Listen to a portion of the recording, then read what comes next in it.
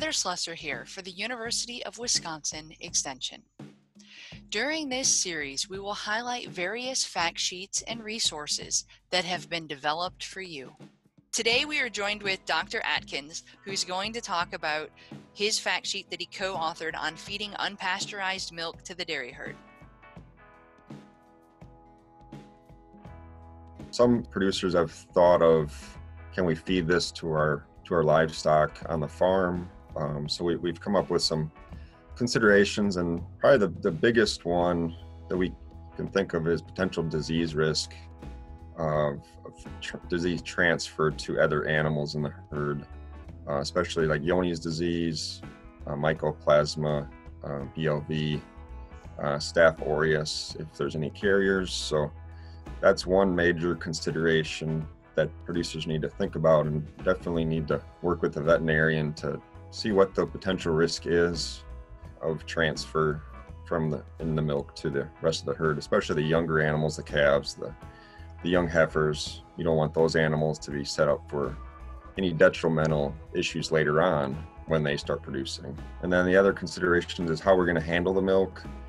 A lot of farms don't really have the pumps or tanks or hoses to really deal with that, so that's something they got to plan out, and how they're going to add it to the ration. Other considerations is spoilage issues. Whenever you start adding moisture and potential nutrients to the ration, especially at TMR, you're putting it at risk of spoiling and heating, and some off odors from that milk in the ration, so it might cause some feed intake problems.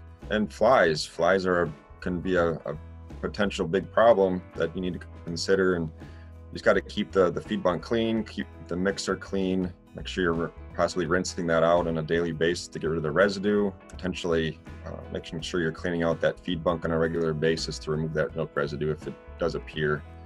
And also you could use a feed through an insect regulator to help control the fly populations in the feed as well, and that'll help to control flies before they start to become a problem.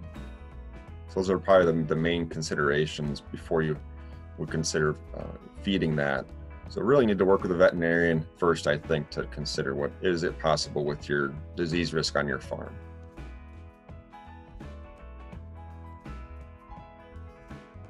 The first and obvious choice would probably be the calves. They're already being fed milk, especially if you have a pasteurizer, a batch pasteurizer, that you can possibly increase your capacity with using that to pasteurize more milk for those calves.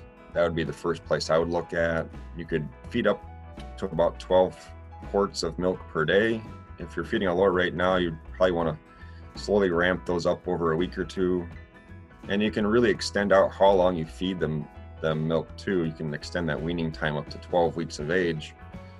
Most farms are probably 6 to 8 weeks right now, so you can really use quite a bit of milk by extending out that weaning time by up to 6 weeks. The thing with that is you want to make sure that you give a couple weeks of time prior to weaning to really get them started on grain, especially if you're feeding more milk. Starter intake generally is going to be delayed because of those higher milk intakes. So you got to let that animal get used to eating that starter grain for a longer period of time, likely at least 2 weeks adjustment time.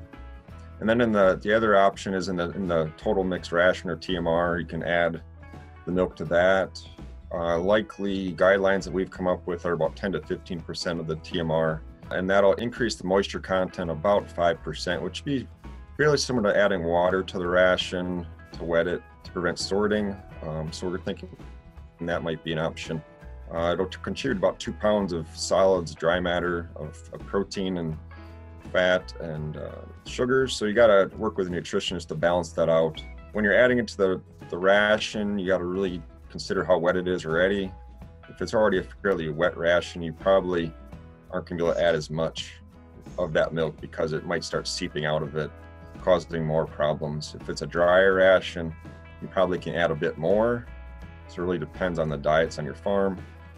And there, again, you got to really track that ration to make sure it's not heating and having off smells, which can really cause problems with intake.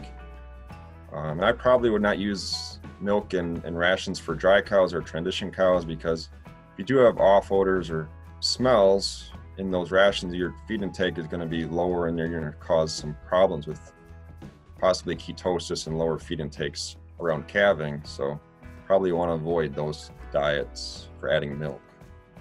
I would just encourage producers to really work with their consultants, the veterinarians, the nutritionists, work with them to evaluate whether it's a good option, and just use those resources that you have. Work with the extension and those consultants to really figure out if this can be a viable option on your farm. So it really depends on each farm situation.